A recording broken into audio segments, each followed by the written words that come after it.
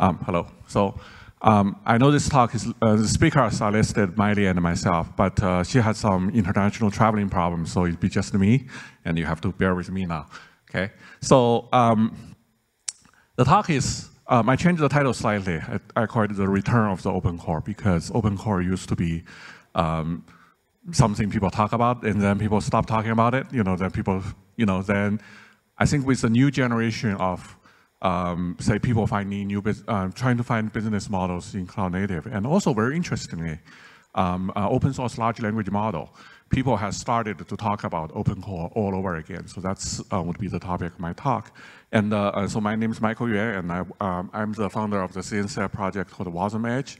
So we are one of the server-side WebAssembly runtimes, and I'm going to tell you more how that relates to the idea of open core and the large language model and things like that. So,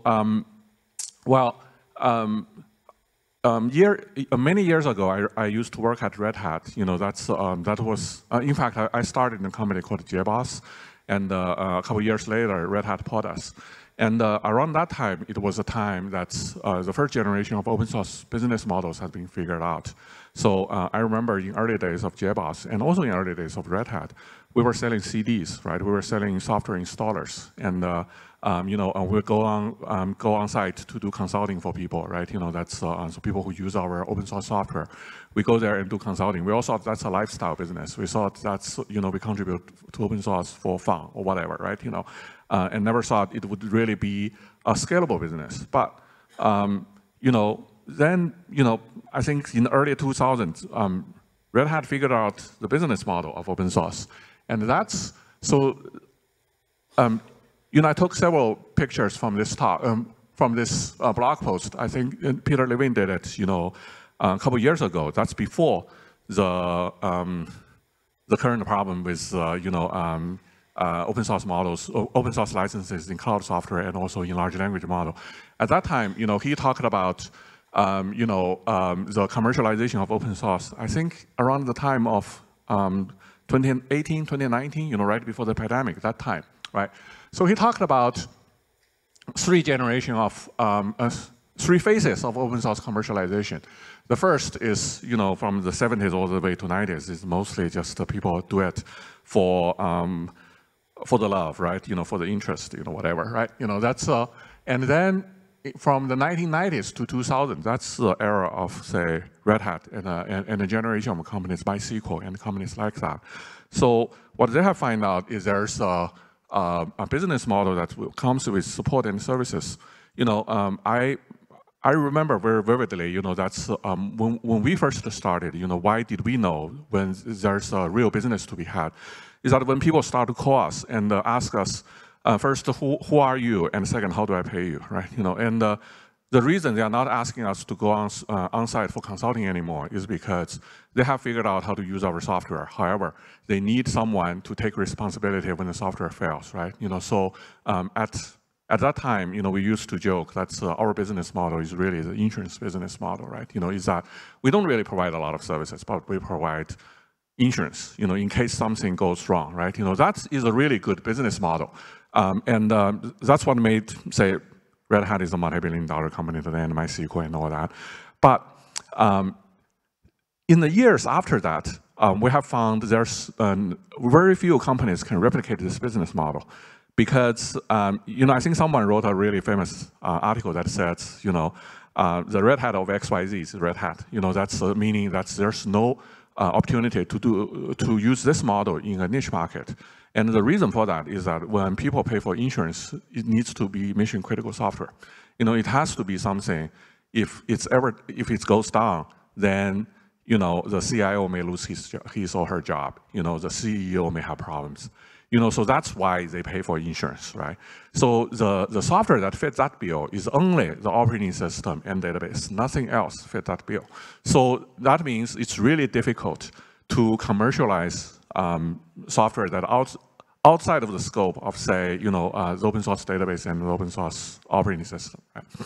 So, but open source moves on. That's even though it's the first generation of a business model is discovered, and then successfully commercialized. Those companies went IPO and made a lot of people rich. Then we can't replicate that anymore, so there's no more Red Hat after Red Hat. Then there's open source 2.0, where a lot of companies figured out that they can provide the cloud offering of their software, right? So I have some kind of infrastructure software, and enough people use it. I provide a cloud-hosted version, and the cloud-hosted version have some benefits. Mostly it's tooling and easy to use and easy to get started, right? So that's where the SaaS business model comes on, right? And so the next slide is also from the same article. So at the time, it was mostly focused on, say, service and support is the first generation and the SaaS is the second. And he had the insight to put open core in the middle. However, the companies he put in the open core is really what we would consider, today we would consider SaaS companies, right? Confluent is a Kafka version of SaaS, and Elastic is the Elastic version of, is the SaaS version of Elasticsearch, right? So although even in 2018, 2019, there's distinction of those three business models. There's support, open core, and SaaS. Really, the ones that made it are support and SaaS. And there's a long footnote in the article about why open core is not considered to be kosher, right? Because open core is a mixture of open source and closed source software. So you want to distribute those two together, and that's typically gives the community a bad vibe, and people don't know which part of the software you're going to close next, right? So and with the part that that is closed source that you have to pay is on some critical path. So people tend to stay away from those. So that's why for a very long time, I think in support and SaaS are the dominant business models. However, things changed, in those past 5 years. I think we started seeing that from MongoDB first and Elastic, those are the big ones. And then we see HashiCorp do that. We see Linkerd, which is a CNCF graduated project, right? So they all moved away not only just from the SaaS model. The way they change their license is they become not open source at all. They become source available licenses, which when people look back at this and they think it's a lot worse than open core, because with open core, at least there's some part is open source and some part is closed source. There's clear distinction. There's this expectation from the get-go for the community, right? But for successful projects, well, I have deep sympathy for them, by the way, because I'm also a software developer. I also try to monetize, open source software.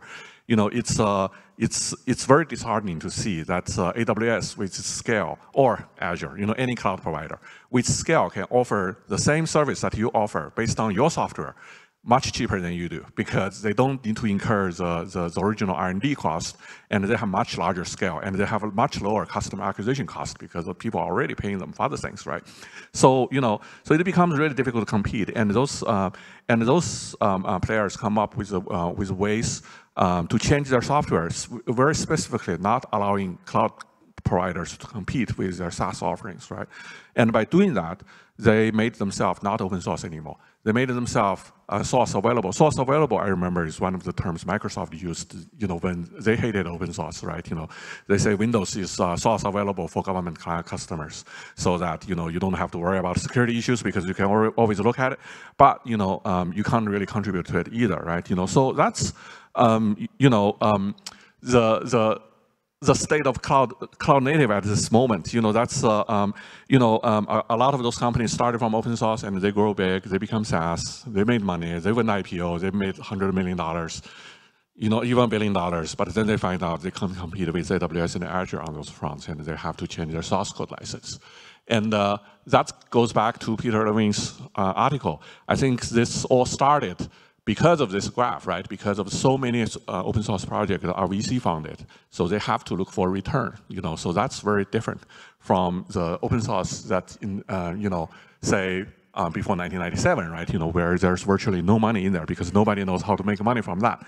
But post 2008, there's with success of Red Hat and companies like Spring Source, MySQL, and things like that.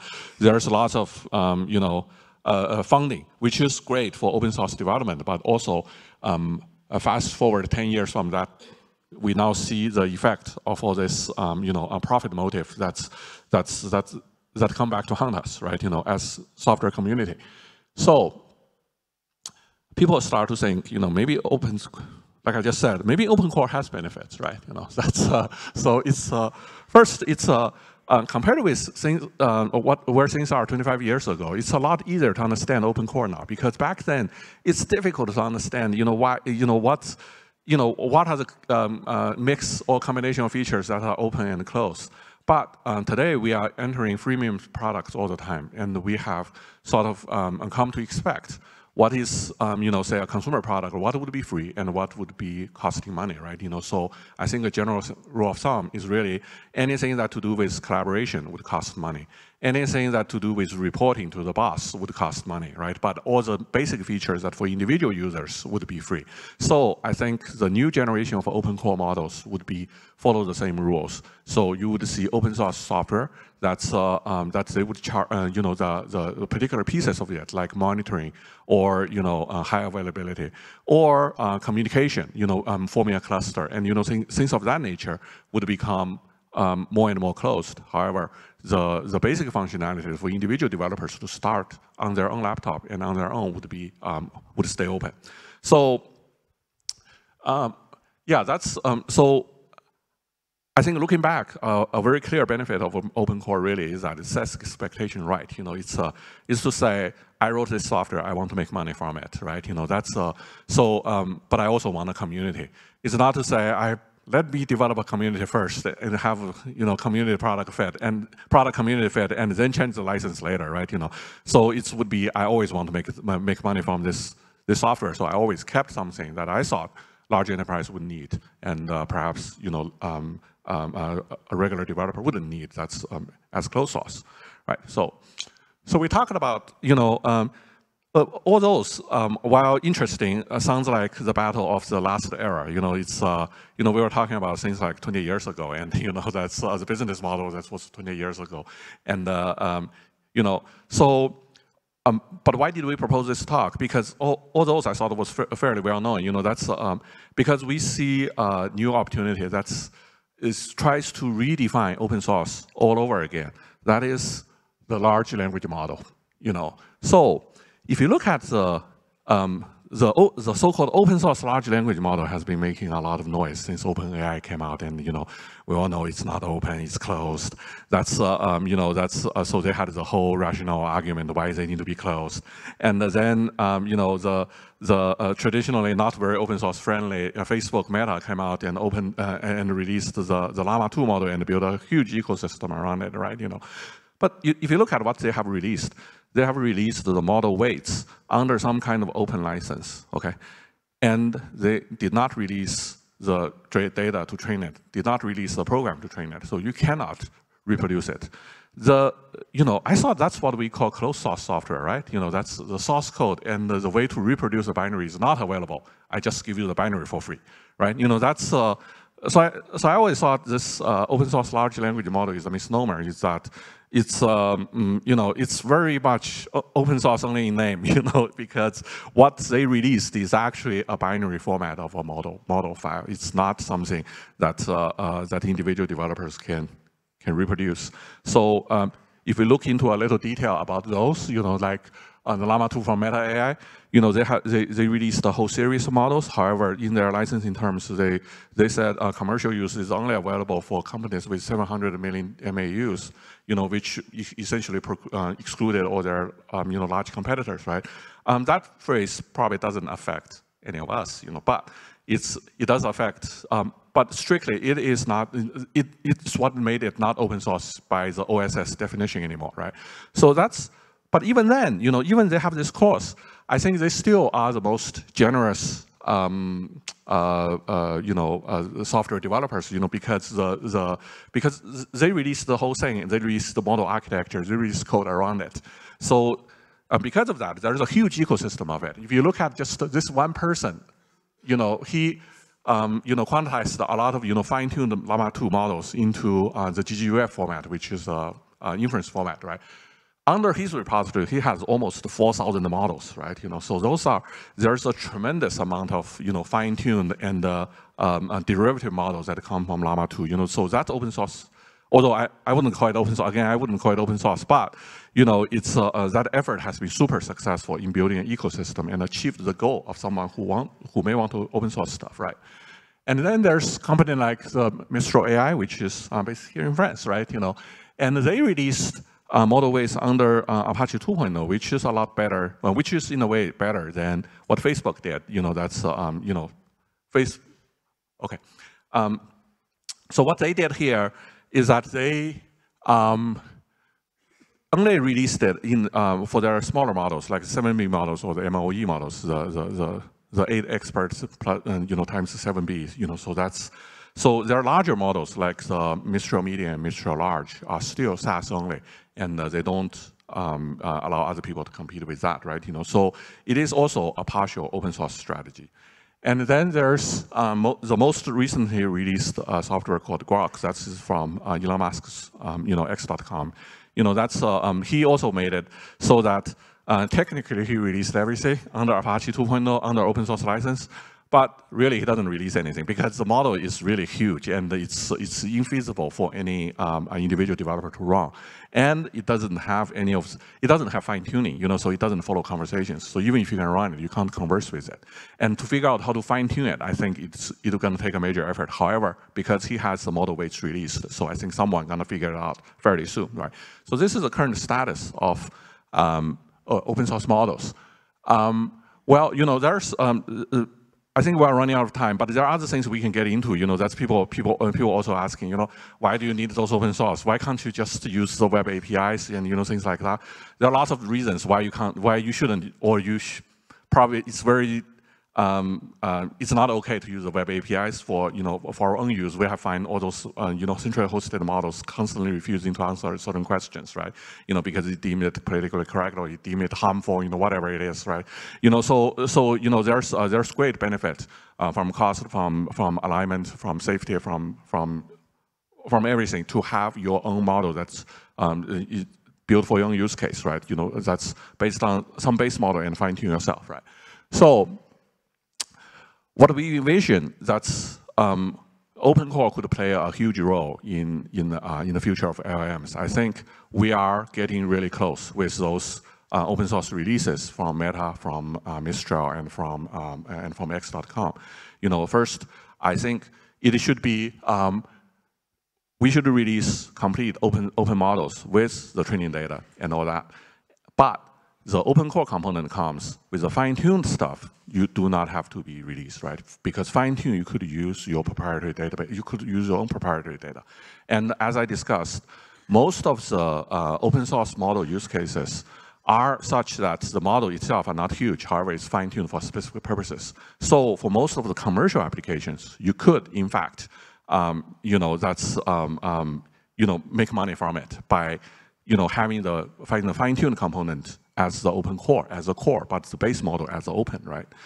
And then from that point on, so this is a second to the last slide. So we can also envision a world where the model runtime is also open core, meaning that the model runtime works on most of the hardwares that you can think of. However, there are data center hardwares. So for instance, the Google's TPU or AWS neural chip and things like that. A lot of those are hardware devices that has NDA attached to it. So you can't, even if you write a driver for it, you can't really release it at open source. So you could build a model runtime that is that target many different hardware devices and do it this way. That's have it released at open core as well. So it works on most people's device. But if you really want to go enterprise, or if you really want to offer commercial services around it, you could have the closed source component attached to it, right? So, well, so that's so I talked a lot about the landscape and all that, and that's so I'm at the end of the talk here. So this is a shameless plug of our software, which is the CNCF's WasmEdge project. So what we do is that we follow this open core model. We build a build a runtime that runs on the Mac using the GPU on the Mac, runs on NVIDIA, runs on AMD, runs on NPUs. However, it has proprietary plugin components that allows it to run efficiently on proprietary hardwares, doing model inference, so that you can write a Rust application compiled to WASM and then have it run everywhere of any devices that you may have. Yeah, so that's it. Thank you.